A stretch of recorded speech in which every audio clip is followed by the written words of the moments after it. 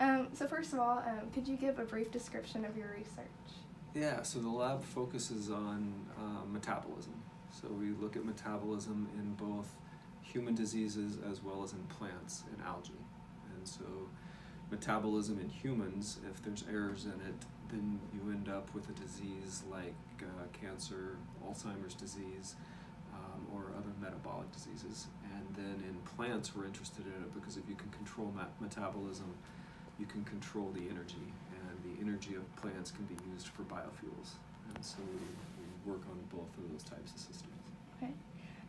What inspired you to do this research?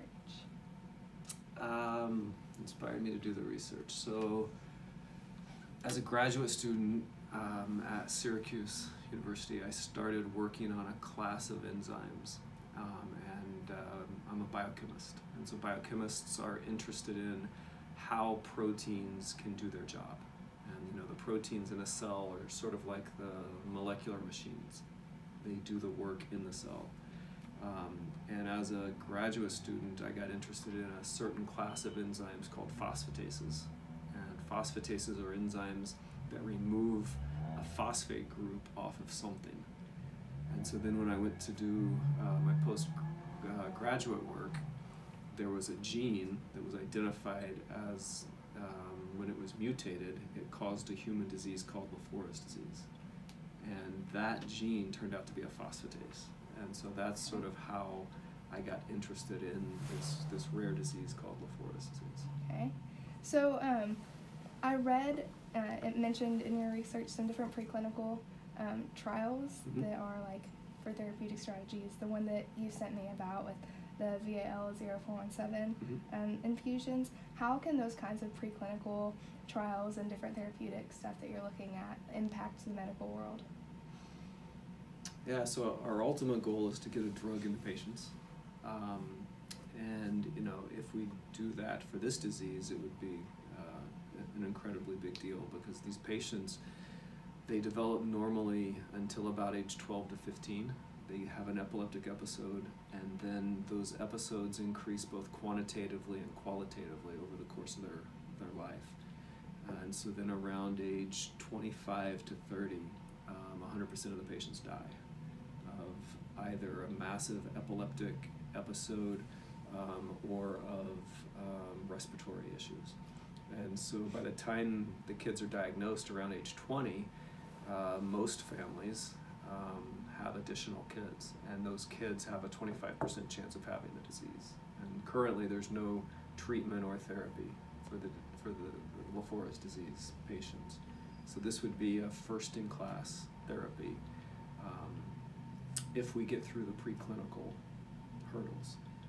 And then moving on from Lafour's disease, we see that this type of therapy may be useful for other types of epilepsies. So Lafour's disease is very rare, but epilepsy as a whole affects 1 out of every 100 individuals. And so the hope is that this therapy could be applied to other types of epilepsies. You also mentioned research in cancer. Is your lab's focus right now more on Lafour's disease, or what research have you also done revolving around cancer? Yeah, so we just published a pretty big paper on cancer, lung cancer specifically. And again, it comes back to metabolism. So both Lafour's disease and certain types of cancers have errors in metabolism. The metabolism that we're looking at is sugar metabolism. And so we identified some commonalities between this rare epilepsy and something that's much more common, which is lung cancer.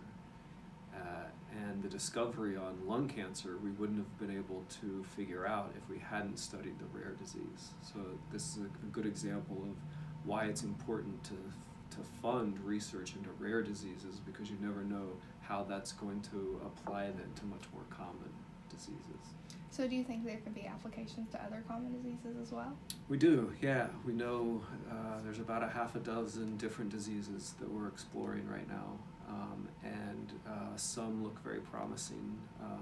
And what we found in Lafour's disease now becomes the prototype of how to both study these other diseases, but then the tools that we've developed for Lafour's disease, like the VAL0417, we envision it being able to be used in other diseases. So we have mouse models of the cancer and some other diseases now that we're testing that treatment in to see how effective it is in those diseases.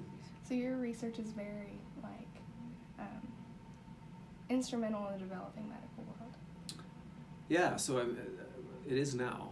I've been working on Lafour's disease for about 15 years. Okay. And the first 12 years were really defining, the gene encodes a protein. What does that protein do? And then figuring out what's the mechanism that's causing the cells to have a problem in that disease. Now we're to the point where we can take advantage of that basic foundational research and come up with therapeutic opportunities for the disease. So again, it's a good example of science takes a long time. Right. You've got to build that foundation, and then you can attack the disease. And then hopefully you can learn from one disease and apply it to another. So you mentioned earlier that you got into this with research in graduate school. Mm-hmm. Was there any research in undergraduate school that got you interested in this as well? So I did my undergraduate work at a small liberal arts school in Indiana, University of Evansville, and they didn't have undergraduate research. I mean, I think that's a big difference between some small liberal arts schools in UK. The UK students have a great opportunity to get into labs. I've got 5 undergraduates in my lab right now that are doing, cutting edge research and getting exposed to that. I didn't have that as an opportunity back then, so I missed out on that. So would you be looking for more undergraduates to join your lab? We are, yeah. We're constantly, our lab as well as, there's a lot of labs here in the biochemistry department that are doing equally exciting work on different diseases, and almost all of the labs are interested in having undergrads there, both paid positions as well as for Bio 395 or Chem 395. Do you have any tips for getting involved in these labs? Yeah, tips for getting involved. So, I mean, I think on my webpage, which is outdated, but we're updating, it has a list of things to do. So one, put together a resume or CV. It has what you've done, where you've been. And number 2, which I think is incredibly important, is putting together an email that is well worded, right? And then number 3, do a little bit of background work on the lab. See what they work on.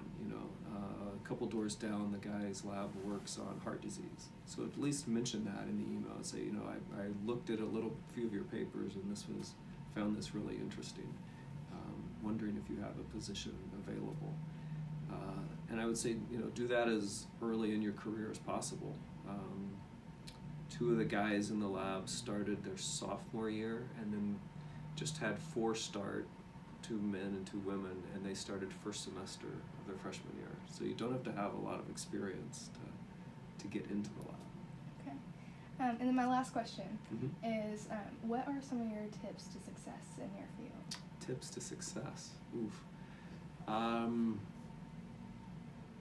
So you have to be able to accept failure, because science is there's a lot of failure. Most of your hypotheses are wrong, and you've got to be able to push through that and not let that discourage you too much. You have to work pretty hard. It takes a lot of hours to do the experiments and think about them and set the right ones up and then analyze the data. And then third tip, I would say the third is you really have to know the literature. So you have to know not only what's been done in that field for the last 2 to 5 years, but what's been done in that field. In the case of Lafour's disease, it was described in 1911. So what's been done for the last 100 years? And how can you leverage what other people have found to make you work smarter?